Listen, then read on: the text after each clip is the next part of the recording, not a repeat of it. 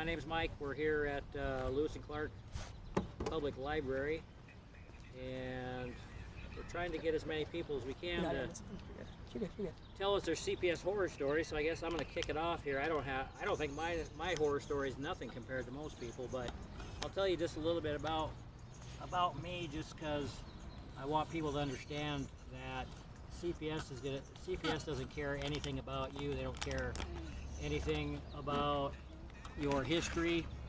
They don't care whether you are they don't care anything about your socioeconomic status. They don't care about anything about you. I'm a registered nurse. I've been an RN for almost 22 years. I owned a business here in town for 7 years. I was a community and home-based services provider for the Veterans Administration through my business. I've served in 3 branches of the military. I have a bachelor's degree in nursing. The only reason I say any of that's just because I want you to know that it doesn't matter who you are. If CPS decides that you're the target and you're the losing parent, you're going to lose.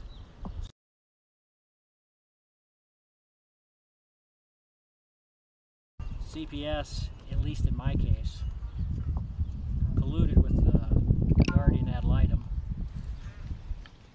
And the guardian ad litem herself used to work for Child and Family Services. She was a regional administrator. So there's a lot of collusion going on, and we're doing our best to work with the legislators and various other organizations to just try and organize, I guess, some sort of a grassroots movement and gain a little bit of momentum. We've got to start putting numbers together to get CPS to take notice that it's not going to be divide and conquer anymore. They're not going to take us out one by one. We're going to all get together. We're going to band together, and we're going to form some sort of a movement and take advantage of the legislation that we helped get through. And quite honestly, at least in my case, I have 4 children. One of them is an adult, but I've never had any issues with my kids whatsoever. I have terrific relationships with my children, and once my wife decided she wanted a divorce, I lost all my kids. Currently, I'm not supposed to see any of my children, and I've done absolutely nothing to deserve that. My kids still want to see me. I can walk to my house where my kids live in less than 10 minutes. My kids know where I live, and they literally can't see me, and I can't see them. So for me, it's a terrible situation, but in comparison to a lot of other people's stories, mine is pretty minor. But suffice it to say, Child Protective Services they're not trying to protect families. They're not trying to reunify families. I think they're in the business of destroying families, picking and choosing winners and losers, and it's all about power and control. They don't care anything about what's best for the kids. I honestly don't know what it is. It seems pretty satanic and sinister, if you ask me. It's not random. It's not an accident. I've talked to social workers who have seen what he described as meth addicts. No matter what they do, CPS will not take their kids from them, and they probably should at least take them, at least temporarily. And then you got somebody like me I'm a professional nurse. I have to pass a background check every time I get a job. I've passed dozens and dozens of background checks in my entire life, but supposedly I'm some sort of a danger to my own children, and it's pretty ridiculous. So I could talk for a long time on my issue, but honestly, I think I'd rather let some other people talk. But we need to fix this, and I'm not going to stop. I did this event all on my own. I spent my own money. I've spent about $2,000 making an office and buying a whole bunch of messaging boards, and I have nothing better to do. I don't have a family anymore, so this is what I do now. So anyway, I'm gonna pass the baton on to somebody else. So. All right, you guys want up? Come on, you can tell it's your kid, your family. But they've also done it to her too. I know, but you know what I mean. Just go ahead. Just say hi. I'm my story. Hi, I'm Caribia.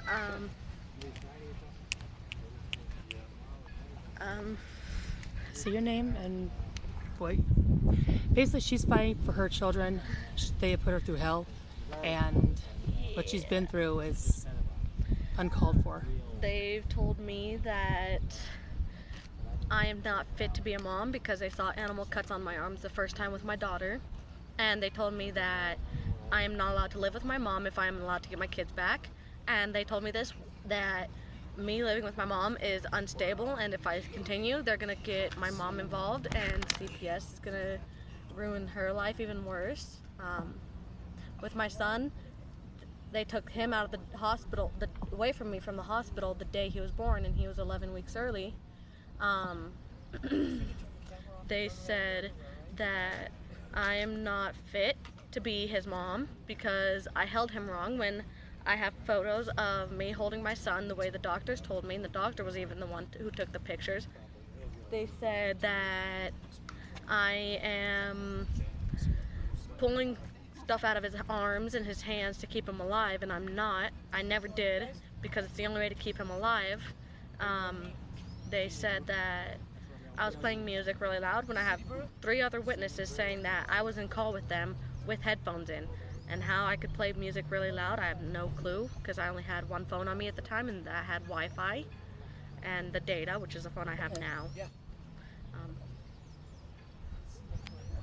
And they took both kids out of the hospital the day they were born, away from me. All right, This way. I hate cameras. you'll live. Just. I'm doing it off.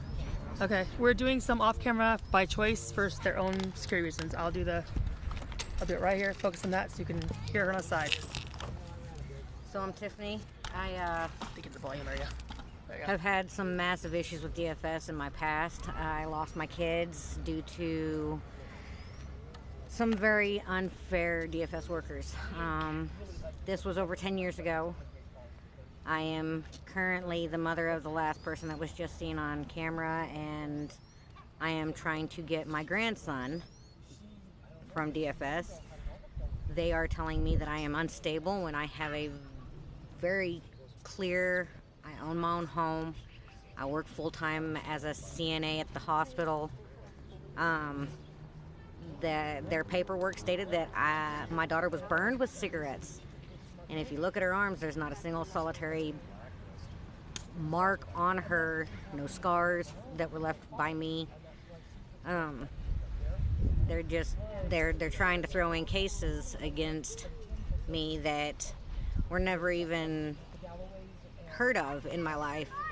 I thought about contacting the ombudsman from here in Montana, and come to find out that one of the caseworkers that was working for DFS, I'll give first names only, Marcy, is one of the heads of the ombudsman and will not listen to my case, my dad's case.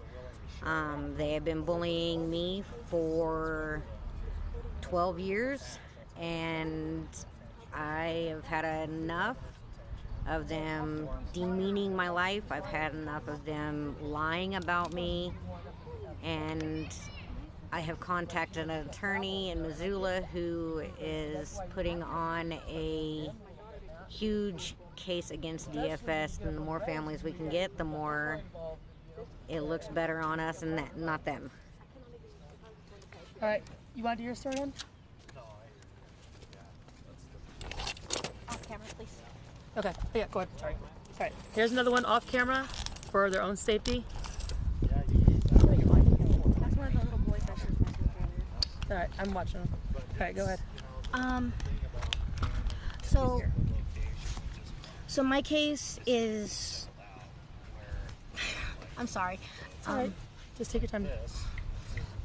I moved back to Montana in August, and when I moved back, I had my 3 kids with me, and I went to live with my mom. About a month or 2 after I moved with my mom, I moved back here because I was having trouble getting housing from the state I was in prior. And my mom offered for me to come here to help me get on my feet.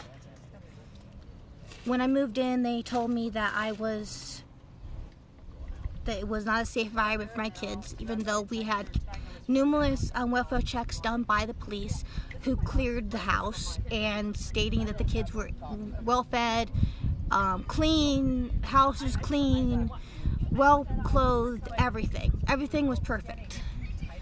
But because we would not allow CPS into the home because we did not feel safe, CPS decided that it was an unsafe environment. Sure, about 2 months later, they told me that my mom's house was unsafe and that I needed to go to God's Love. I followed them as long as I could, and because I did not want to go there because there's a lot of drugs and criminals and rapists that go in through that program, and I didn't feel safe and I didn't feel like it was a good place for my kids. So as soon as I got my check, I went into a hotel about a week later to give my kids a place safer than the place that they had required me to go to. I was having issues with the place, and so I waited that 7 days to go to my mental health clinic to have them advocate for me. And when I got there, my caseworker stated that I needed to talk to my caseworker and that they could not contact me even though they had my phone number, my email, and everything. They never reached out to me. The caseworker continued to state that that God's Love had gotten a hold of God's Love and stated that God's Love said that I would not be allowed to come back there, and that CPS stated to God's Love that if I did not go back to God's Love, that I would lose my kids. So we contacted CPS. CPS showed up at my mental health clinic, Center of Mental Health, and when we got to Center of Mental Health, when we contacted them, Laura McAuliffe got on the phone posing as Mary Fortune Blair, who was my caseworker at the time. Never identified herself or anything of that sort. And shortly into that conversation, I realized I was not talking to Mary Fortune Blair, and I told her that I had to get off the phone and call my lawyer. She continued to state that if I got off the phone and I answered the questions of, was I on drugs? Was I doing drugs? Where have I been?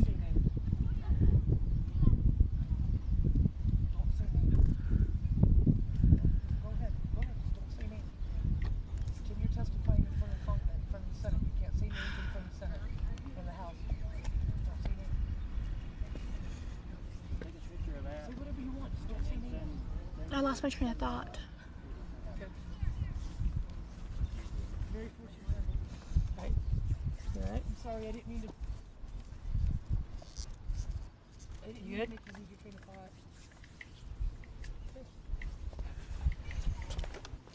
thought. Anyways, hi. You all know me. I'm Straussy, Strawberry Heart, and we are speaking up. We're not going to stop. We're going to grow. We're done dealing with this crap. My son was raped for 12 months in their care, 15 months in their care from age 12 to 13, and it's horrendous that they made forced to lie to the judge that it was good. Give me a second. What was that? What? Do you want pizza? No, I work there. Anyways, Ziva, I'm sure. But anyways, we need to stand together. If you want to join us, put your name below. Here is the website to send your stories to. Who? She's up there playing with the boy. Kayla, my daughter. Anyways, there is the email to send your stories to. Screenshot it, and if you're in Montana, send them to this email address.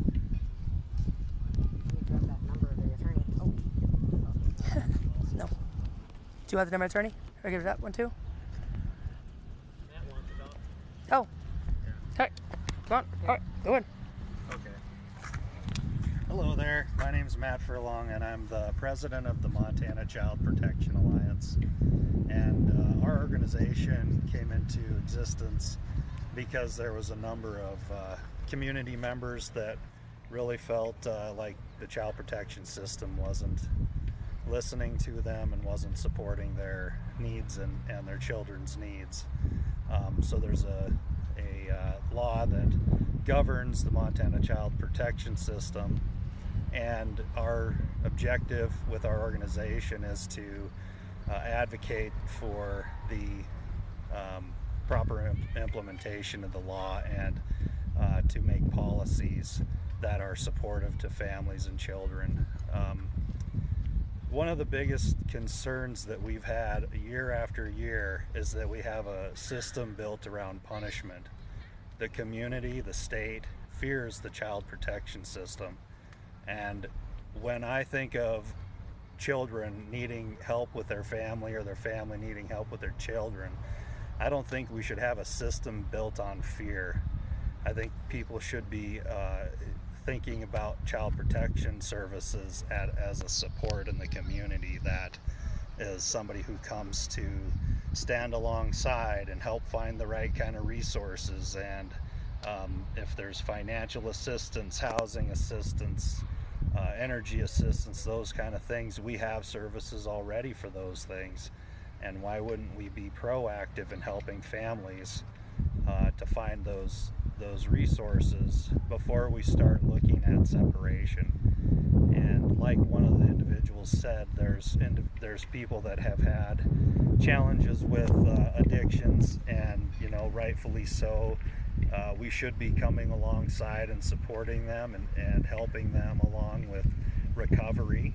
And oftentimes those individuals get better treatment of visitations and opportunities for reunification than those who don't have any charges against them, don't have any solid information as to whether there was abuse or neglect, other than most of the time it starts with an accusation, and that accusation becomes a real concern, and yet there isn't evidence to back it up. In so many cases that we've seen, that's behind the scenes of things, and somehow we just want to try to support families better.